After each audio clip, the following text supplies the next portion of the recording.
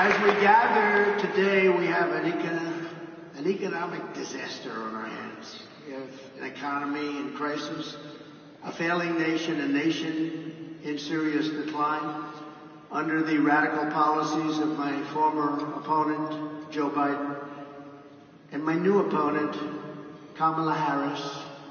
1.3 million workers have become unemployed in the past 12 months. I don't know if anybody knows that. The typical American family has lost over $28,000 due to rampant and record-setting inflation. Credit card debt has reached the highest in history, with more than 1 in 3 Americans reporting they have maxed out their credit cards. They've maxed out. Families now need to earn an estimated $110,000 a year to afford a typical home, meaning 65% of households are locked out of buying just an ordinary house. Gasoline prices, grocery prices, electricity prices, mortgage rates, and virtually everything else are up 30 to 100% since I left office. 8.4 million Americans are now working second jobs, the highest in more than 30 years. The real wages of African American workers are down by over 6%, a short period of time. The real incomes from Hispanic men are down 6.6%, or $3,600 per year. And on top of that, African Americans and Hispanic American jobs are under massive threat from the invasion taking place at our border. They're taking the jobs of Hispanic Americans, African Americans, and nobody talks about it. But I won't let it happen. Yet after presiding over the border, the worst in history for any country, there's never been a border like this. 21 million people, we project. This total economic catastrophe, the border czar, Kamala Harris, has now been slotted in by the Democrats to be reelected. She wants 4 more years to enforce a radical left agenda that poses a fundamental threat to the prosperity of every American family and America itself.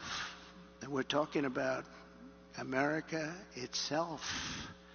She wants to defund the police, have totally open borders, ban fracking in Pennsylvania and everywhere else, take away your private health insurance, and perhaps most pertinent to the very brilliant people in this room, raise your business and corporate taxes, and unbelievably, she will seek a tax on unrealized capital gains. Most people don't even know what that means. What does it mean?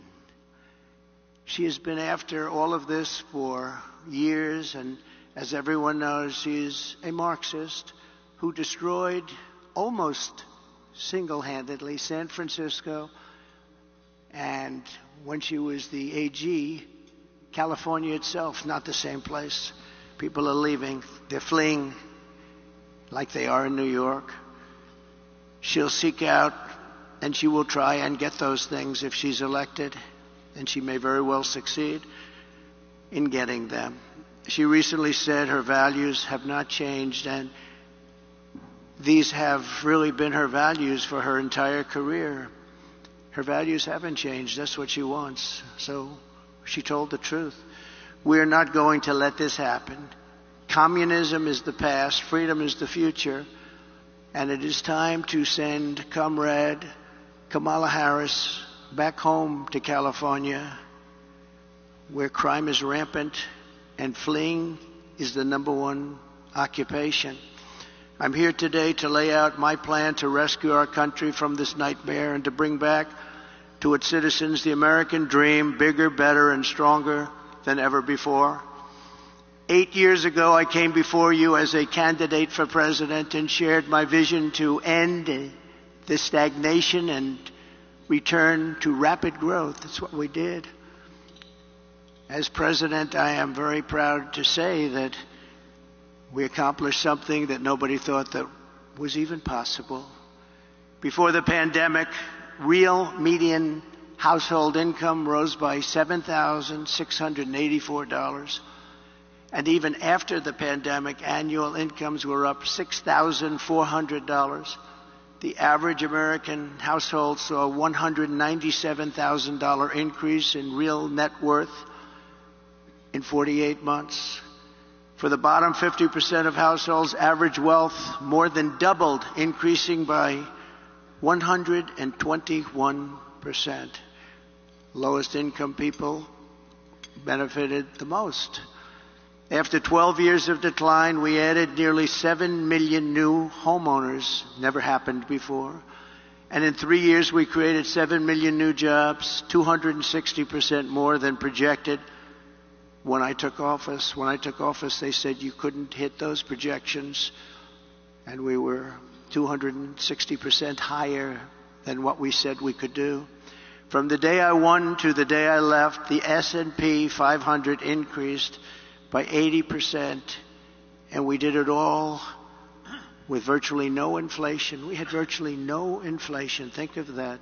Who could believe that? I delivered the largest tax cuts and reform in American history by far, slashing rates for working families and cutting the business tax from the highest in the world. We had the highest in the world, 35%, and actually, when you add local and state numbers that were getting close to 50, but much, much higher, nobody's ever seen. We brought it all the way down to 21%, which everybody said was impossible to do. And I heard it from everyone. They said, you'll never be able to do that. And I got it down to 21%. I cut a record number of job-killing regulations. In 4 years, we cut more than any president in the history of our country by far. I'm proud to be president in modern history to achieve a net regulatory reduction during my term, and it was a substantial reduction, and for every regulation we added, we cut more than 5.5 regulations. We unleashed American energy, and within 3 had increased domestic oil production by 47%, and we were just getting started. The price of gasoline was $1.87 a gallon. Doesn't that sound good right now? We negotiated and renegotiated more than 50 trade agreements with other countries that were taking advantage of us, as they all do, to protect the American worker and to open foreign markets, and we did a great job. I ended NAFTA, the worst trade deal ever made in the history of our country, and replaced it with the USMCA, perhaps the best trade deal ever made in history. That's Mexico and Canada. I stood up to China like no one else before me. No one came even close. And I saved the U.S. auto industry from obliteration with a 27.5% tariff on all Chinese cars that remains in place to this day. They want to take it off, but they can't, because number one, it's too much money, and number two, we would be invaded by Chinese cars on top of the other invasions that are taking place. Without it, our auto industry would be dead. And now I am going further. We will bring our auto-making industry to the record levels of 37 years ago, and we'll be able to do it very quickly through tariffs and other smart use of certain things that we have that other countries don't. For 4 straight years, I fought for American workers like I would fight for my own family. I took care of our economy like I would take care of my own company. In every decision I asked, will I create jobs here, or will I be sending jobs overseas? Will it make America richer and stronger, or will it make our country weaker and poorer? I always put America first, every single time. And when our country was hit by the China virus, we saved the economy. We rescued tens of millions of jobs. And after COVID, I handed Kamala and Joe the fastest and strongest recovery ever recorded, nothing even close. With 1.4% inflation, the 30-year mortgage rate was at 2.4%. in the highest stock market in history. This is despite the pandemic. To date, I handed them back the highest stock market to date after having just suffered with the rest of the world a pandemic, the likes of which nobody had ever seen before. We did an incredible job, and remember, far more people died of COVID under Biden-Harris than under President Trump. Many, many more people. We delivered an economic miracle, which Kamala and Joe turned into an economic disaster, just like they turned the border and indeed the whole world into a catastrophic surrender. Starting on day one, Kamala launched a war on American energy and orchestrated a nation-wrecking border invasion with illegal aliens pouring in from countries all over the world. They came in from countries that nobody ever heard the name of that country. Those countries, from their prisons and jails, there is a difference, from mental institutions and insane asylums, as well as record numbers of terrorists, human traffickers, and sex traffickers. Numbers that we've never seen before taking place over the last 3.5 years.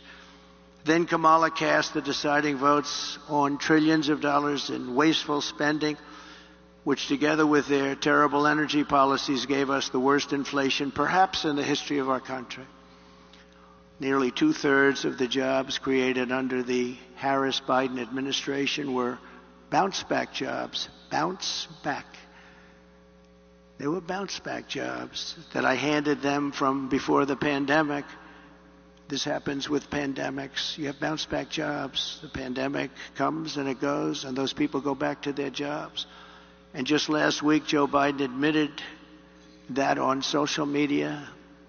I don't know if he knew what he admitted, but that's what it said. I wonder who drew it. Perhaps that person is no longer employed by the Democrats. But right now, it's even worse than that. Under Kamala Harris's policies, 3 million workers are now missing from the job force compared to 2020. 3 million workers, that's a lot. Over 500,000 fewer people have full-time jobs today than just 1 year ago, and 100% of the net job creation in the past year has gone to illegal migrants. Think of that. 100% of the jobs created under this administration has gone to illegal migrants that came into our country. Joe Biden and Kamala Harris formed the worst presidency and vice presidency by far in the history of our country.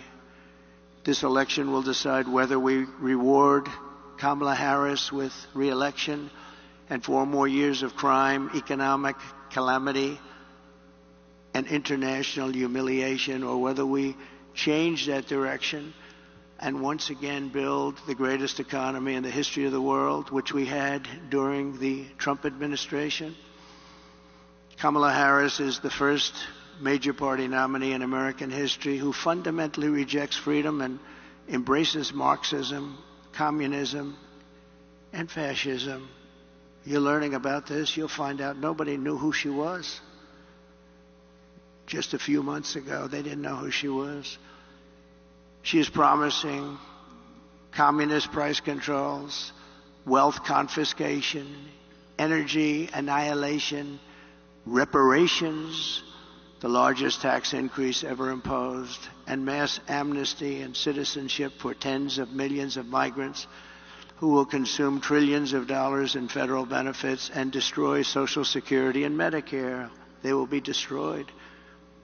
They're already putting them into your Social Security and Medicare rolls. I am promising low taxes, low regulations, low energy costs, low interest rates, secure borders, low crime, and surging incomes for citizens of every race, religion, color, and creed. My plan will rapidly defeat inflation, quickly bring down prices, and reignite explosive economic growth. Kamala Harris will take more money out of American pockets. My plan will leave the typical family with many thousands of dollars more than they have right now. First, I will end Kamala Harris's anti-energy crusade and implement a policy of energy abundance, energy independence, and even energy dominance. We have more liquid gold under our feet than any other country, including Russia and Saudi Arabia. We'll be using it. My plan will cut energy prices in half or more than that within 12 months of taking office. It will be an economic revival of our country like no one has ever seen before. Energy was what caused our problem initially. Energy is going to bring us back. That means we're going down and getting gasoline below $2 a gallon, bring down the price of everything from electricity rates to groceries, airfares, and housing costs. That's why OPEC and the Arab nations, and we're very honored to have some of my friends here with us today from that part of the world, but they're working very hard despite being here, that I not be your president. They don't like me. Meanwhile, Kamala Harris can't bring down the price of anything because her energy policies are driving up the cost of everything. Everything is up, way up. Starting on day one, Harris and Biden opened up the Russian pipeline called Nord Stream 2, which nobody have ever heard of until I got involved and said, what about Nord Stream 2? And nobody knew what I was talking about. Largest pipeline in the world, Russian pipeline. But I had it closed. It was shut down. Putin was not happy. We shut it down. They came along, and the Keystone XL pipeline was shut down by them. So they shut down the Keystone, and they immediately gave Russia the right to start rebuilding the Nord Stream 2, the biggest pipeline you've ever seen. We re-entered the horribly unfair to the United States through them when they came back Paris Climate Accord. So unfair to us. We pay trillions of dollars. Other countries pay nothing. As soon as he came back, he went back into it. I got us out of it and reduced the area of the federal lands available for drilling by 80%. I did that. If I was president, oil production today would be 4 times higher than it is right now. Would have been 4 times higher. Right now we'd be doing 4 times as much. And remember, we had ANWR, perhaps the largest drilling site in the world in Alaska, which everybody wanted to get approved, but they weren't able to do it. Ronald Reagan fought so hard to get ANWR. He couldn't do it. And it was easier in those days than it is today with all of the environmental concerns. But they came in their first few days in office, they terminated ANWR, amazingly. Biggest drilling site, we think, in the world, bigger than Saudi Arabia, bigger than Texas. We got it, and they terminated it. Under the EPA's so-called power plant rule, more than 50 power plants have been shut down since she took office, and virtually all coal-fired power plants will be shuttered in the next couple of years, setting the stage for a catastrophic energy shortfall, which we already have, that will make inflation far worse than it has ever been. They want to close down our power plants, and we don't have power already to address this dire energy crisis that Kamala and Joe have created. I will immediately issue a national emergency declaration to achieve massive increase in domestic energy supply, which you're going to need. Electricity is desperately needed for AI.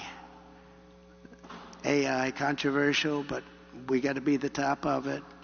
And we would need, hard to believe, twice the electricity that we currently have right now for everything in order to be dominant And China is already building massive electricity producing plants. We haven't even thought about it. We will think about it, and I'll get it done on an emergency basis. So we'll be the leader in AI and every other form of technology. With these sweeping authorities, we will blast through every bureaucratic hurdle to issue rapid approvals for new drilling, new pipelines, new refineries, new power plants, new electric plants, and reactors of all types. Prices will fall immediately in anticipation of this tremendous supply that we can create rather quickly. And we'll be the leader instead of the laggard.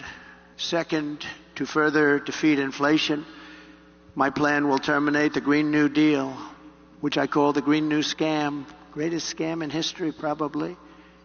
A $10 trillion scam that we waste. We throw like throwing money right out the window. It actually sets us back as opposed to moves us forward.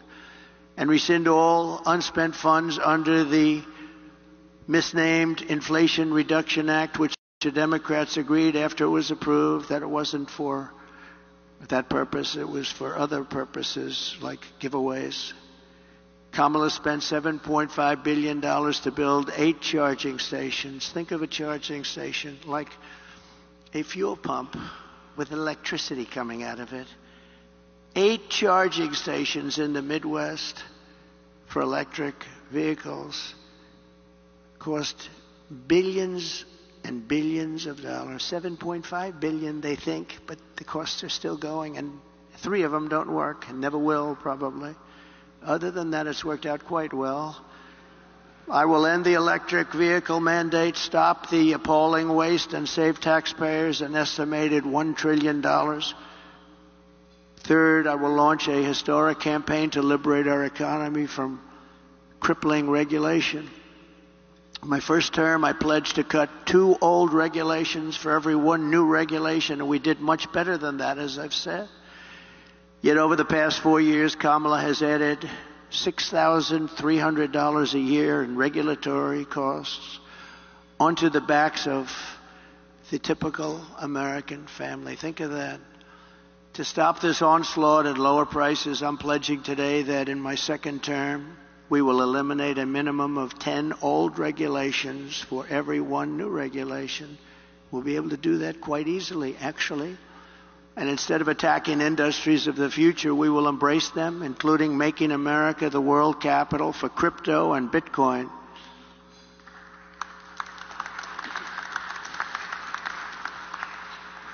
Fourth, at the suggestion of Elon Musk, who has given me his complete and total endorsement. That's nice, 'cause he's a smart guy. He knows what he's doing. He knows what he's doing. It's very, very much appreciated.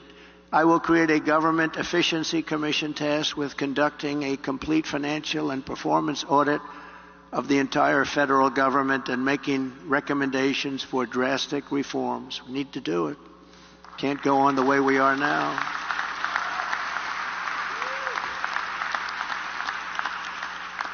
And Elon, because he's not very busy, has agreed to head that task force. Be interesting. If he has the time, that'd be a good one to do it. But he's agreed to do it. In 2022, fraud and improper payments alone cost taxpayers an estimated hundreds of billions of dollars. As the first order of business, this commission will develop an action plan to totally eliminate fraud and improper payments within 6 months. This will save trillions of dollars. Trillions. It's massive. For the same service that you have right now, trillions of dollars is wasted and gone, and nobody knows where it went. Further taming inflation and bringing prices way down. The 5th pillar of my plan is to make the Trump tax cuts permanent. They are massive tax cuts, biggest ever, permanent. And to cut taxes even more, and we will have no tax on tips, something which they copied 4 weeks after I said it. She got up and said, no tax on tips. I said, I just said that. She is actually copying a lot of my plan. In fact, we're going to send her a MAGA cap sometime in the next week. We're having a special one made. But we also know she doesn't mean it. She's going to stick with what her whole life has been about. And also, no tax on Social Security benefits. People on Social Security have been wiped out by inflation, and now on top of it, we tax their benefits. We're not going to tax their benefits. We have so many different ways of making so much money. This country, the potential is so incredible. We don't have to take it away from people on Social Security. We're not going to do that. We're going to save Social Security. She's going to destroy Social Security. Under the Trump administration, we proved that targeted tax cuts do not increase the deficit. They reduce the deficit by growing the economy and raising revenue. After we gave the massive tax cuts, we took in the following year with a much lower rate, billions and billions of dollars more than we did the previous year with a high rate. Think of that. So with a much lower rate, we took in more money because people were incentivized. Corporate tax revenues are 31% higher today than before my tax law was signed. With all of those cuts, 31% higher. To further support the revival of American manufacturing, my plan calls for expanded R&D tax credits, 100% bonus depreciation, expensing for new manufacturing investments, and a reduction in the corporate tax rate from 21% to 15% solely for companies that make their product in America.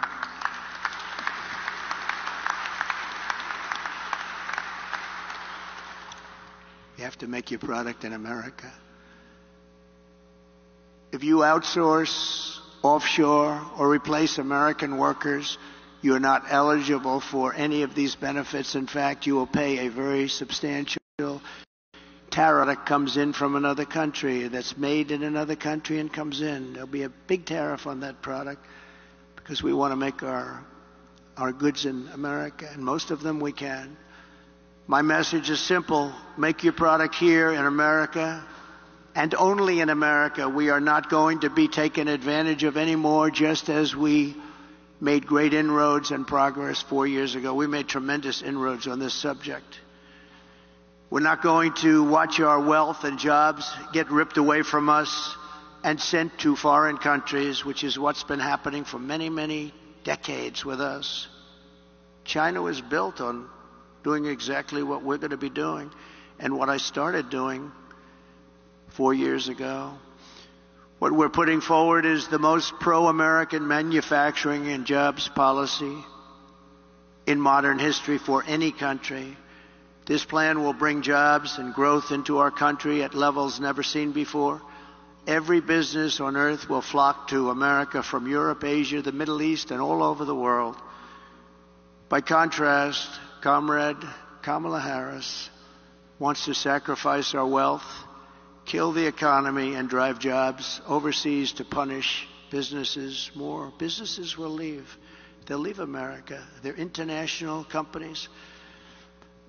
They report to their shareholders, and they will leave America if her plan, even in a small form, comes to the fore. Her tax plan, which includes the promise to end the Trump tax cuts, which again by itself would be a massive tax increase, would increase taxes by over $5 trillion, a record many times over. It would result in the largest small business tax hike in history, massively raising taxes on 25 million small business people and raising small business tax rates to 43% and higher. In other words, 20% higher than communist China. Kamala is also vowing to raise the corporate tax rate from 21 to 28%. We're bringing it down to 15%. But she really is looking to raise it to 40, 45, or even 50%. You know that. All you have to do is follow her past path. Radically raise the capital gains tax rate, which she wants to do, and they don't even want to give a number. And for the first time ever, impose a 25% tax on unrealized capital gains. So if you happen to have a lot of wealth but no cash, you're in a lot of trouble. This will lead America into a 1929 depression, and it will be a depression and a territory that we have not seen for a long time. There's a gentleman that happens to believe that, Scott. These policies, especially the tax on unrealized capital gains, would decimate the U.S. economy. Companies and innovation would flee from America to other countries. Venture capital markets would disappear, the stock market would be annihilated, and investors assess the tax liabilities of large shareholders. The seniors and senior pensions would totally go up in smoke. They'd be worthless. These are not the policies designed to create a prosperous America. These are policies to turn the United States into Venezuela on steroids. Even if for this reason alone, Kamala Harris must be defeated decisively this November. Has to be defeated. We cannot have her be the President of the United States. Under Kamala, the United States is becoming a third world banana republic. She and her party are censoring speech, weaponizing the justice system, and trying to throw their political opponents, me, in jail. This hasn't happened. I didn't do that to Crooked Hillary. I said that would be a terrible thing, wouldn't it? Putting the wife of the President of the United States in jail. But they view it differently, I guess, nowadays, but that's okay. And they always have to remember that two can play the game. Nobody ever thought this was possible. This is how you create massive capital flight and turn once prosperous nations into absolute ruins. I will have no higher priority as president than to restore the fair, equal, and impartial rule of law in America. We have lost the rule of law. Who would have thought?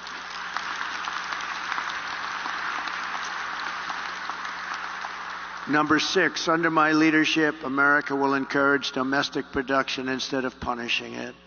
As you know, our country's vast manufacturing wealth was created at a time with very little domestic taxation, few regulations, and most revenue came from tariffs from other countries.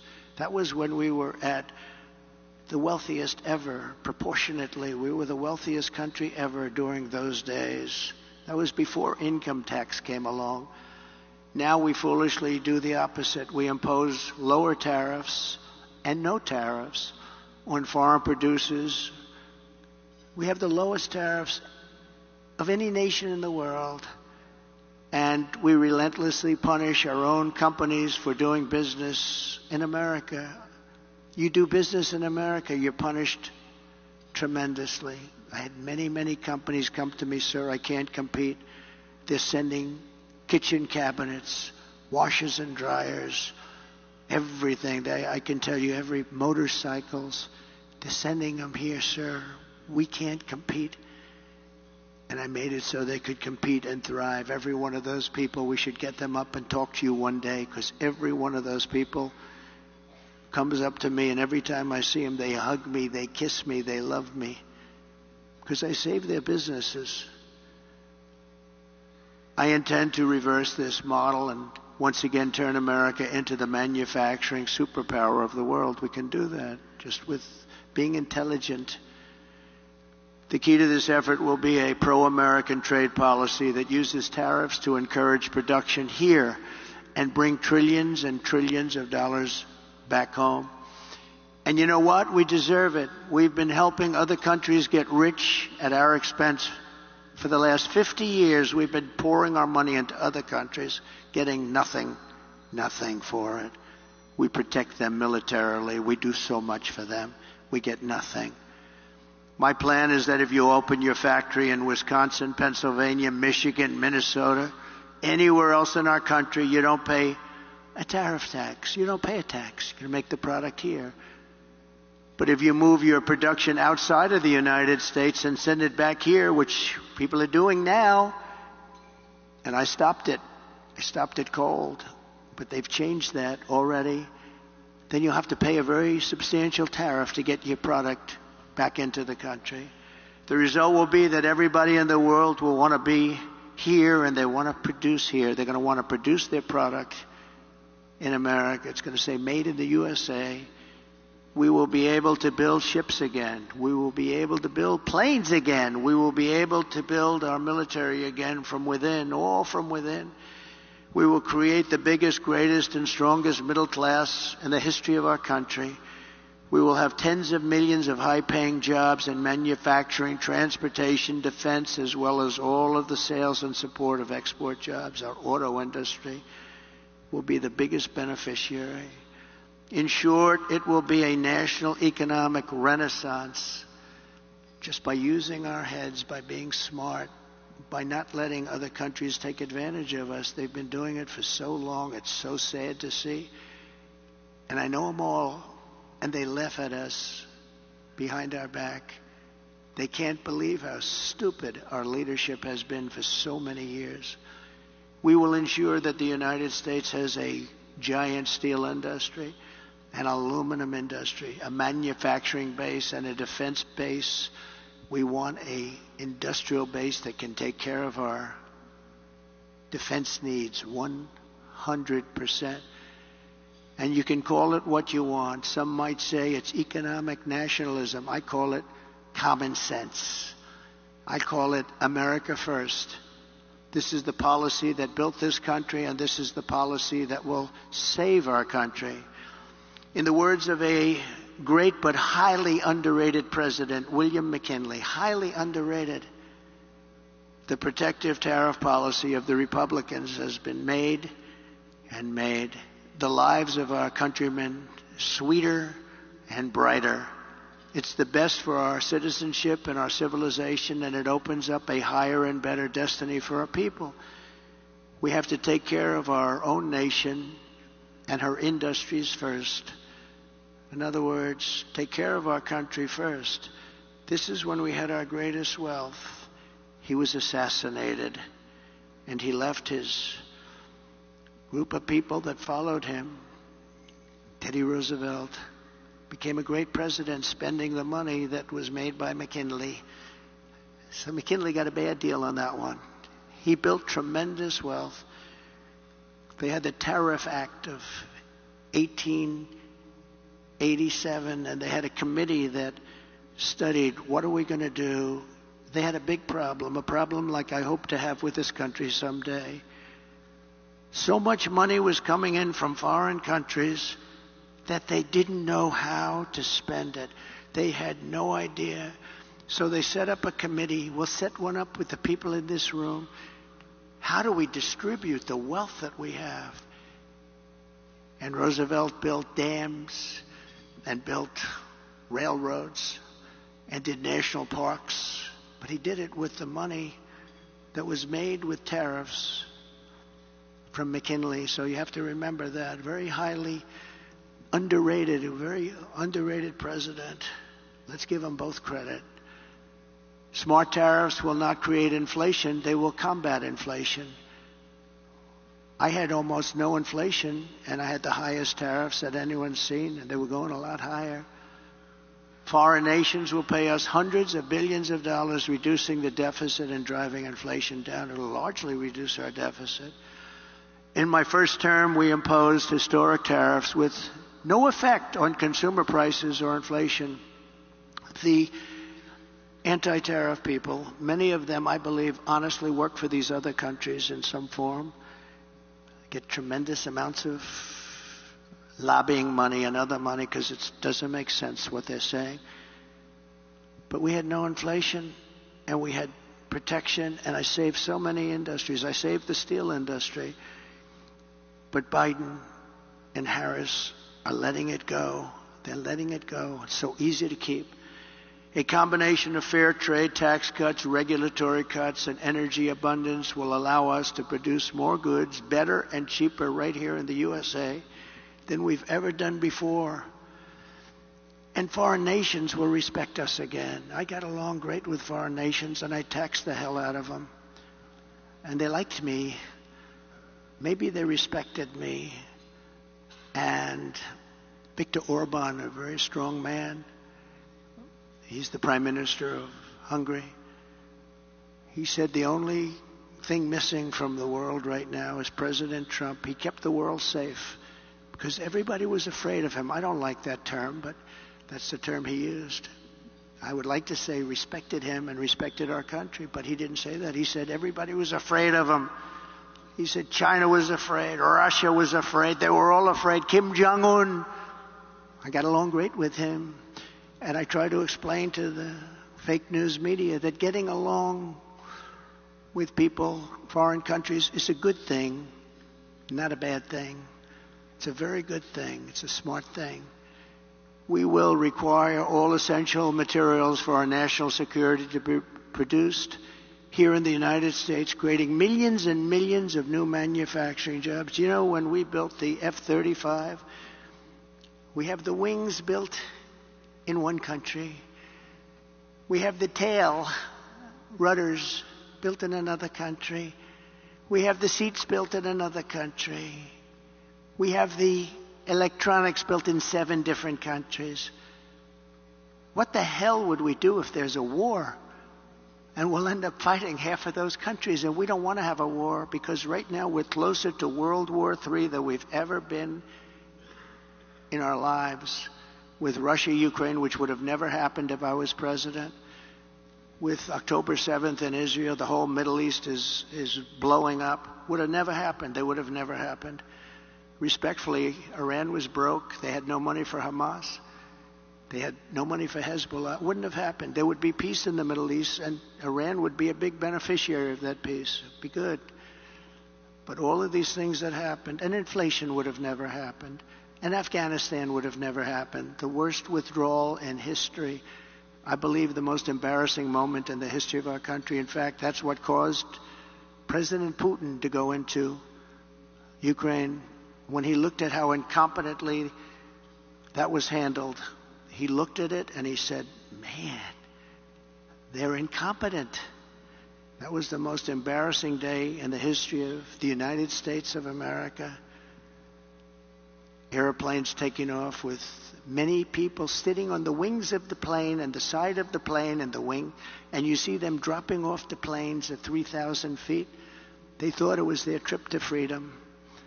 There's never been anything like that, and I think there's no greater embarrassment. By the way, we lost 13 incredible soldiers. I got to know the families very well. Spent a lot of time with them 4 days ago in Arlington Cemetery. 3 years ago, they were celebrating 3 years, honoring their children. And yeah, that's right, they call them their children. They still call them, they always will call them their children. They're gone. And many of those people there should have never left from there. They should have left from Bagram, the big air base. But many of those people that were so badly hurt, they don't talk about them. No legs, no arms, obliteration of their face, their entire body, and nobody mentions that. We left Americans behind, large numbers. We left $85 billion worth of equipment behind because we took our military out first. A child would know you don't. You take your military out last. And just remember one final point on that, because it's a little bit different from our subject, but not really, because it's all about our country and common sense. But for 18 months, I spoke to the leader of the Taliban. The press was very upset that I spoke to him. His name is Abdul. I said, Abdul, don't do this, Abdul. Don't do this. But why, he said, do you send me a picture of my home? I said, Abdul, you're going to have to figure that one out for yourself. But don't do this, Abdul, because it's going to end badly for you. And for 18 months, we didn't have one soldier shot at or killed in Afghanistan. And then we took our soldiers out. We had a very, very disgraceful election. And this group came in, and they didn't know what the hell they were doing, and they still don't. They've gotten worse. You know, with experience, you're supposed to get better. They got worse. They're worse now than they ever were. And we're going to turn our country around. We're going to become a major producer of rare earth minerals. We're going to create jobs and making it really, and us, truly self-reliant. Remember the rare earth where we have to go to China. We have sites that are tied up with more than anybody else has. They're environmentally protected. We have sites that are phenomenal. Everything you want in terms of rare earth, and we can't use them because of environmental protection. But we're going to end that very quickly as soon as I get to office. We will make housing much more affordable. As inflation is tamed, interest rates will dramatically fall. They'll be down very, very low. We'll get them down. We had them down to 2.4% and even lower than that for a period of time. Reducing mortgage rates is a big factor. We're going to get them back down to, we think, 3%, maybe even lower than that, saving the average home buyer thousands of dollars per year. They can now go out. Young people will be able to buy a home again and be a part of the American dream. We will eliminate regulations that drive up housing costs with the goal of cutting the cost of a new home in half. We think we can do that. The regulations alone cost 30%. Regulation costs 30% of a new home. And we will open up portions of federal land for large-scale housing construction. These zones will be ultra-low tax and ultra-low regulation. One of the great, really small business job creation programs it will be of all time. We're going to open up our country to building homes inexpensively so young people and other people can buy homes. Can't buy them anymore. Millions of Americans will take part in setting these safe and beautiful communities, reviving the frontier spirit, and really, as I said, reviving the American dream. It's about the American dream. It's all about the American dream. We don't talk about American dream with these people in office. They don't want to talk about the American dream because they're the exact opposite. They're the exact opposite.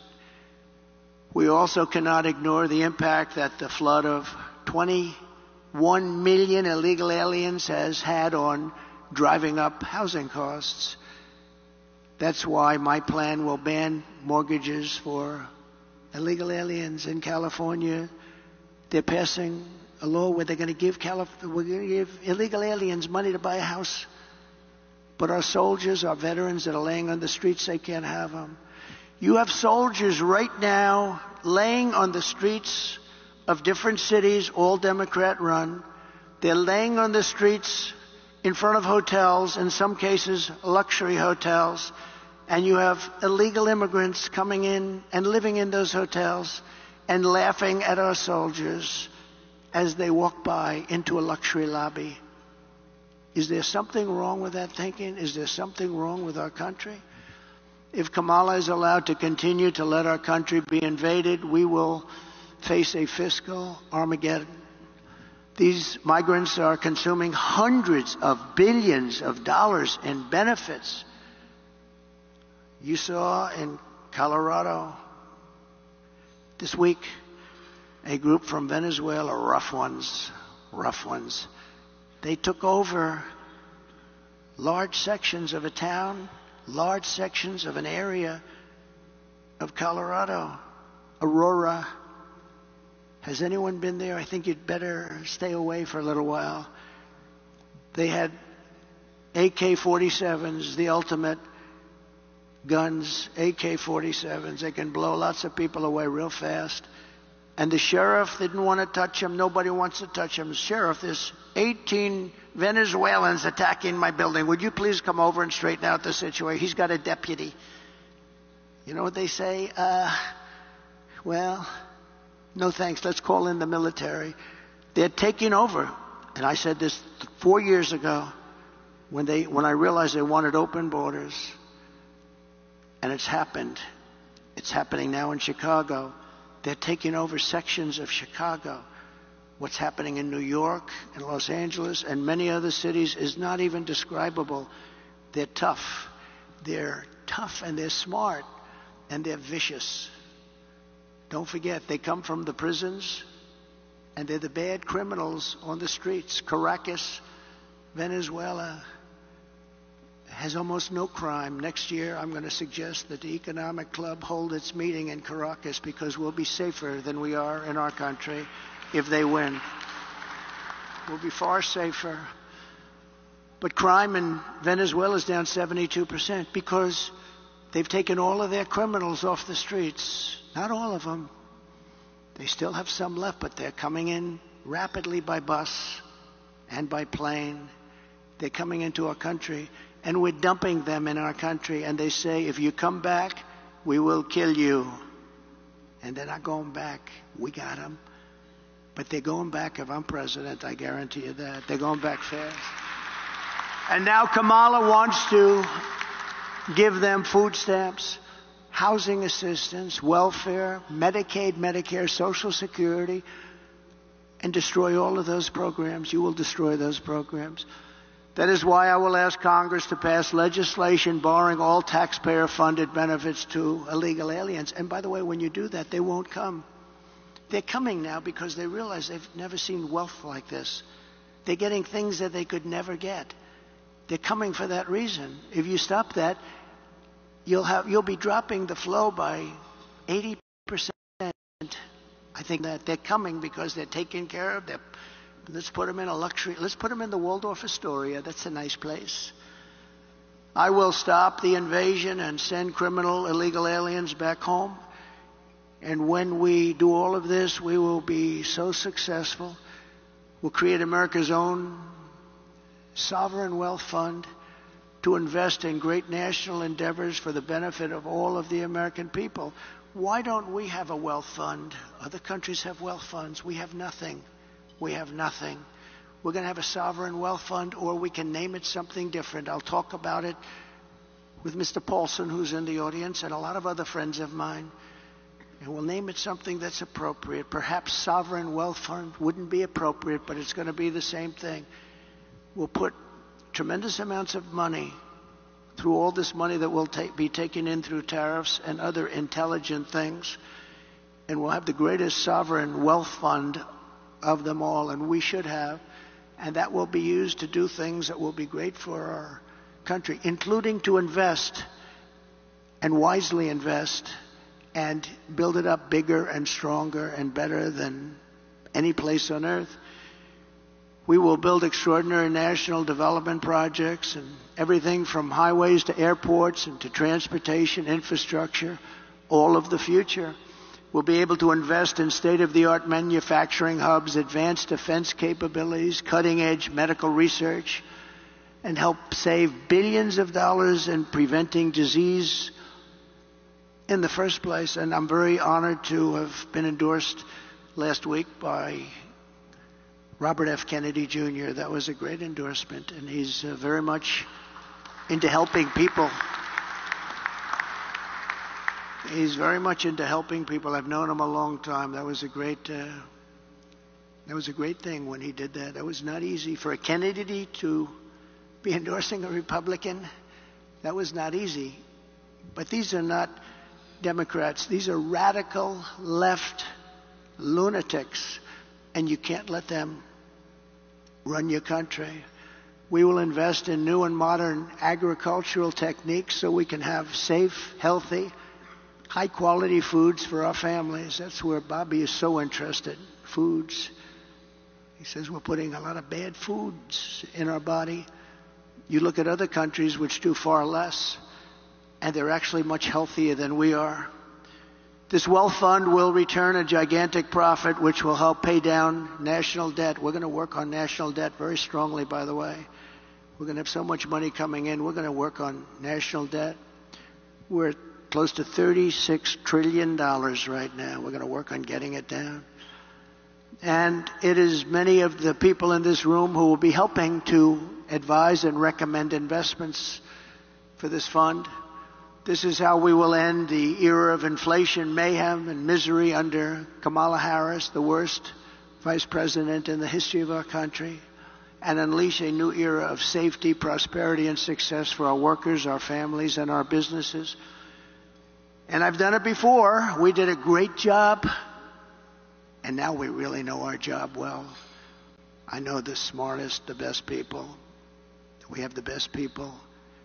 We have people that, many in this room, they know exactly what we want to do. You know, it's interesting having experience because I won an election. I went to Washington. I was only in Washington 17 times I never stayed over. That's according to the fake news, but I think they're right. But I got to know Washington well. And I know the smart ones and the dumb ones. I know the ones that can help make us great and the ones that can only take us into bad territory. I got to know a lot of people, probably as many as anybody at that level. And we have incredible talent, and we're going to be using that talent. We had some incredible talent, much of it sitting up here and sitting down here. They did a great job on trade. Bob Lighthizer, so many other people did such a great job. We rebuilt our military. We rebuilt our entire military, did a great job. We have great generals, not the television generals, not the generals that took us out of Afghanistan in 24 hours and left that horrible situation, but we have great generals. We defeated ISIS. It was supposed to take 5 years. It took me 4 weeks. 4 weeks. Our generals did a great job. We have great people in our military, and our military is not woke. Believe me, you couldn't get these guys to be woke. Some of the guys on top are woke, but those aren't the ones that are great. So we're going to do things that we didn't do even the first time. We had a great presidency. There was an article written the other day that the Trump presidency was a great presidency. With victory on November 5th, which will go down as the most important day in the history of our country, inflation will be gone. Our energy will be unleashed. Our economy will be set free. Our sovereignty will be restored. Our citizens will thrive. Growth will come roaring back. And America's future will be brighter than ever before. So I want to thank you all. This has been a lovely experience. It was years ago that I was here. We talked about what we were going to do, and we did just about everything we said. And if you'd like, we'll take a few questions, Bob. Great. Thank you very much, Mr. Trump. Thank you.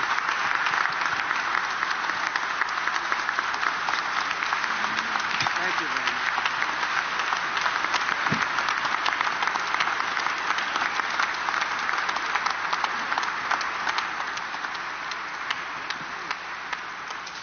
Thank you very much. And we're now moving, as promised, to the question and answer portion of the program.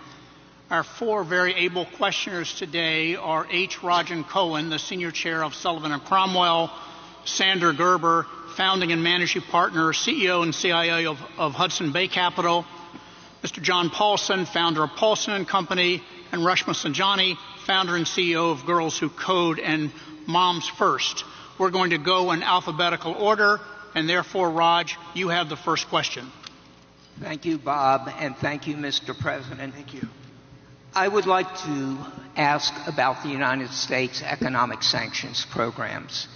These programs have been used, as you well know, to advance our national security interests, our foreign policy objectives, but they also have economic implications. And the most recent was the program against Russia in response to their invasion of Ukraine, where for once we got the support of all our allies. So my specific question is, would you strengthen or modify any of these economic sanctions programs, particularly Russia, including the pipeline you mentioned? Well, it's a great question. The problem with what we have with sanctions, and I was a user of sanctions, but I put them on and take them off as quickly as possible because ultimately it kills your dollar and it kills everything the dollar represents, and we have to continue to have that be the world currency. I think it's important. I think it would be losing a war. If we lost the dollar as the world currency, I think that would be the equivalent of losing a war. That would make us a third world country, and we can't let it happen. So I use sanctions very powerfully against countries that deserve it, and then I take them off. Because, look, you're losing Iran. You're losing Russia. China is out there trying to get their currency to be the dominant currency, as you know better than anybody.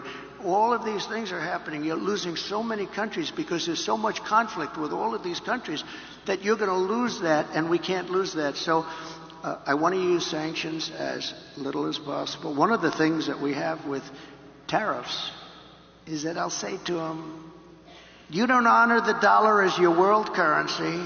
Is that right? You're not going to do it? No, we're not. I said, that's okay. I'm going to put tariffs all over your product. And they're going to say, sir, we'd love to honor the dollar as the world currency. You know, tariffs, in addition to monetary and the money that we'll take in, which will be bigger than you've ever seen in this country before, gives you tremendous political power for something like that, as an example. I stopped wars with the threat of tariffs. I stopped wars with two countries that mattered a lot. A lot of people would have been killed. And I threatened tariffs coming into the United States if they don't make peace. And we made a lot of... We didn't have conflicts like you have right now. We had very intelligent people. But the biggest threat you have is you lose that currency, and we have lost something that you'll never get back. And we can keep it if we're smart, but they use it too much, and then they just forget about it. And these countries like Russia, it's going out now and doing its own thing, and you know, they're going out bragging about how they don't need us anymore, et cetera, et cetera. The sad part about Russia is that Ukraine would have never happened if I was president, so we wouldn't really have to be talking about sanctions. But it did happen. And one of the things I'm going to do, a little bit relevant to your question, is if we win, I believe I can settle that war while I'm president-elect. Before I ever get into office, I can get that war settled and get that war stopped, because it's a horrible, horrible war. And far more people are killed in Ukraine, far more people than you're realizing. They'll knock down this massive building, amazing, the size of these buildings, they'll knock it down. They'll say nobody was injured. No, a lot of people were killed. The real numbers are far greater than what people are looking at. So I think it's a very important thing. Sanctions have to be used very judiciously, and you can win. We have things much more powerful, actually, than sanctions. We have trade, but we cannot lose our dollar standard. Very important. Thank you very much. Great. Sander? Thank you, Mr. President, for all the details on your economic policy. As you alluded to, tariffs are the other side of sanctions.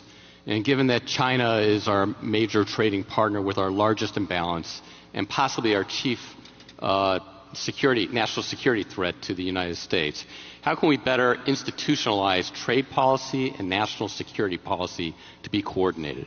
So I had a great relationship with President Xi of China, really very close relationship. Now, look, he likes China, I like us, so... But I don't want to sound foolish. He was my dear, dear friend. He's a tough guy. He's a fierce person. I say very smart.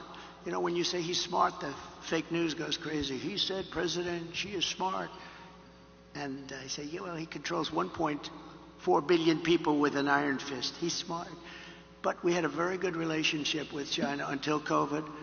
And when that came in, it was a whole different ballgame as far as I was concerned. You know, we made a great China trade deal, maybe better than the USMCA, and I'd never talk about it because what happened with COVID for the whole world, $60 trillion and, you know, deaths, 70 million, 60, nobody even knows how many deaths. And it all came out of Wuhan. So it changed my relationship. But I think I'll have a great relationship with China. I had one before. And they respected us, but they respected us because they no longer thought we were fools. They used to think we were fools because we built China.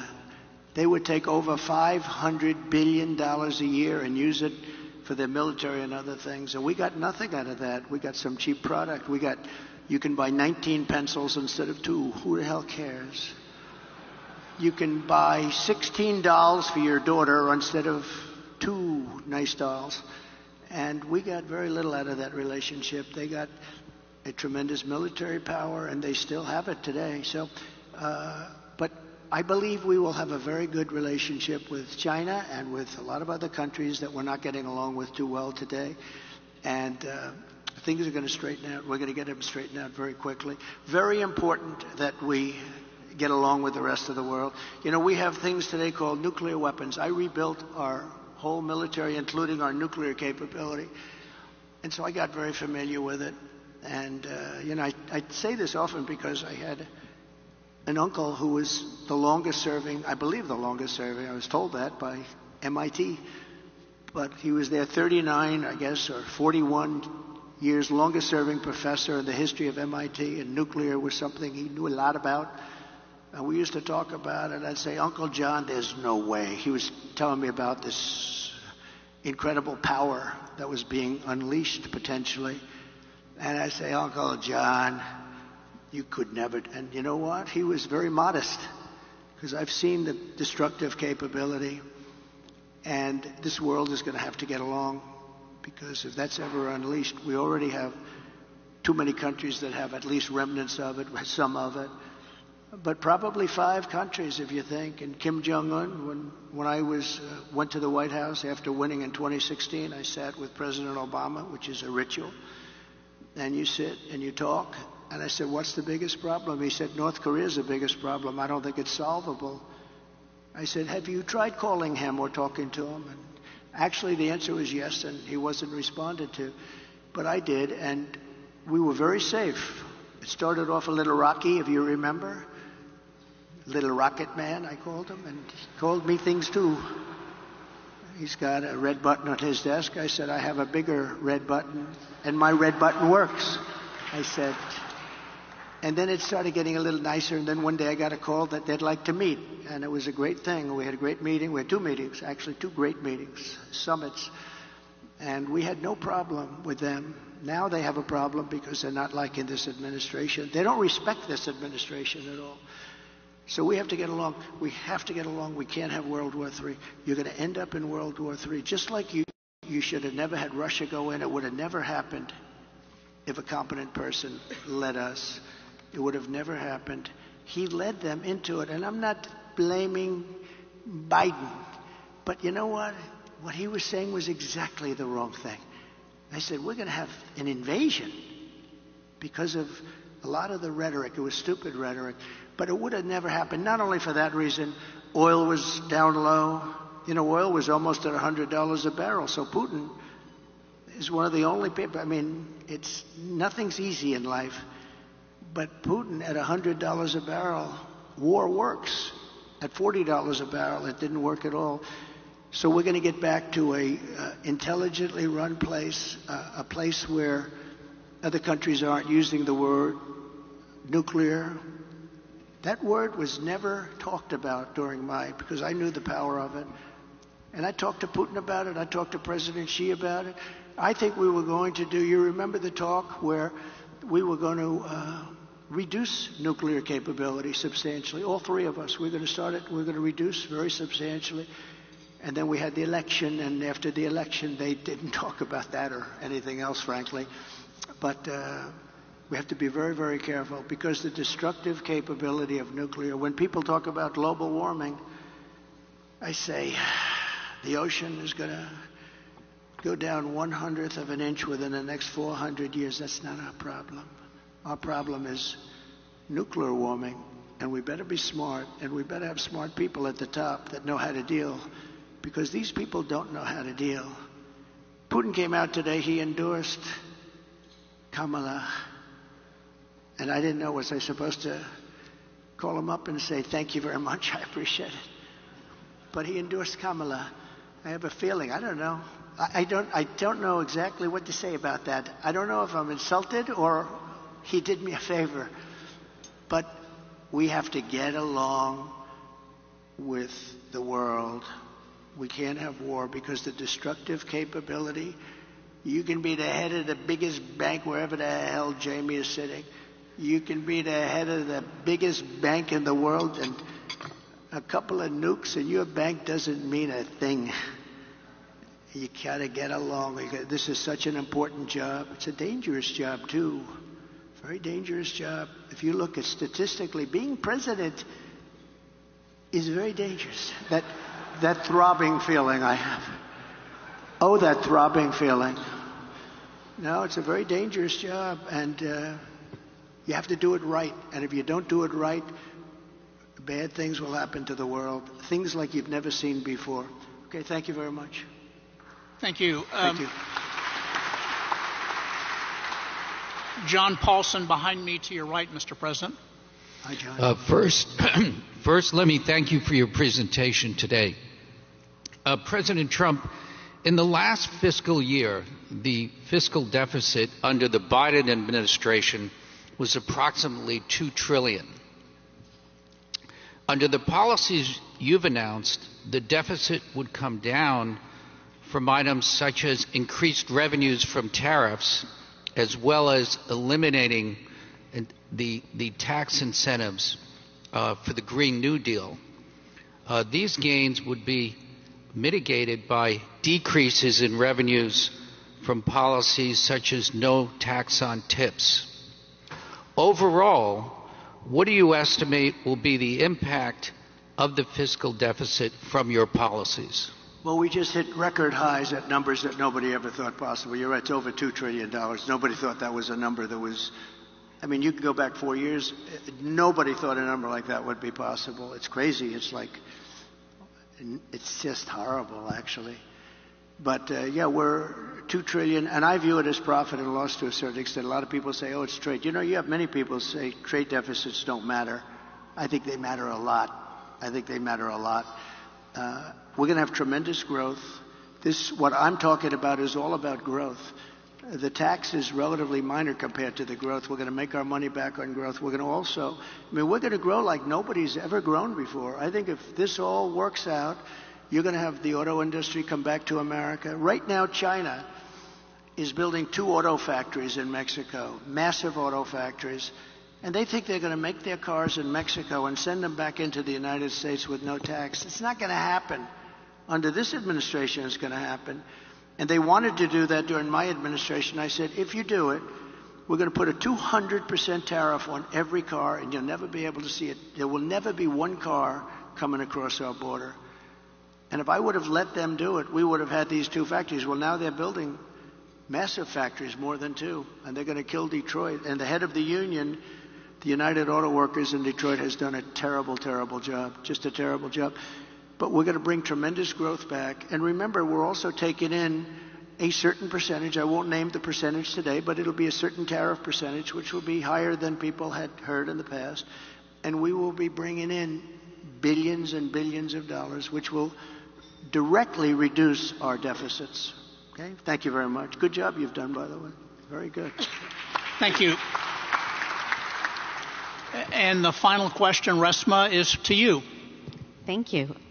President Trump, you talked about how the increase in the price of food, gas, and rent is hurting families.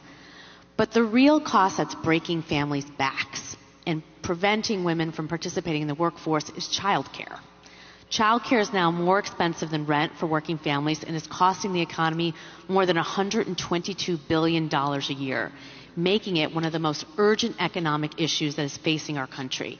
In fact, the cost of childcare is outpacing the cost of inflation, with the majority of American families of young children spending more than 20% of their income on childcare.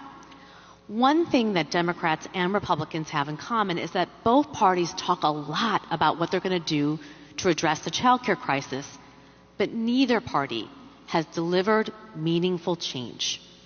If you win in November, can you commit to prioritizing legislation to make childcare affordable? And if what specific piece of legislation will you advance? Well, I would do that, and we're sitting down. You know, I was we had Senator Marco Rubio, and my daughter Ivanka was so impactful on that issue. It's a very important issue. But I think when you talk about the kind of numbers that I'm talking about, that, because, look, childcare is childcare. There's something, you have to have it. In this country, you have to have it. But when you talk about those numbers compared to the kind of numbers that I'm talking about by taxing foreign nations at levels that they're not used to, but they'll get used to it very quickly. And it's not going to stop them from doing business with us, but they'll have a very substantial tax when they send product into our country. Those numbers are so much bigger than any numbers that we're talking about, including childcare, that it's going to take care. We're going to have, I look forward to having no deficits within a fairly short period of time, coupled with the reductions that I told you about on waste and fraud and all of the other things that are going on in our country. Because I have to stay with childcare. I want to stay with childcare. But those numbers are small relative to the kind of economic numbers that I'm talking about, including growth, but growth also headed up by what the plan is that I just told you about. We're going to be getting in trillions of dollars And as much as child care is talked about as being expensive, it's relatively speaking not very expensive compared to the kind of numbers we'll be taking in. We're going to make this into an incredible country that can afford to take care of its people, and then we'll worry about the rest of the world. Let's help other people. But we're going to take care of our country first. This is about America first. It's about make America great again. We have to do it because right now we're a failing nation. So we'll take care of it. Thank you. Very good question. Thank you. Thank you, Bob. Thank you very much, Mr. Trump. It's great that you accepted our invitation to be with us today. Thank you, Raj, Sander, John, and Reshma, for your questions. The President is now going to be leaving the building, and so we want to all stay seated while he and his team leave. But as he leaves, let's all say thank you one more time for him accepting our invitation to be here today. Thank you, Bob. Thank you. Thank you. It's a great honor.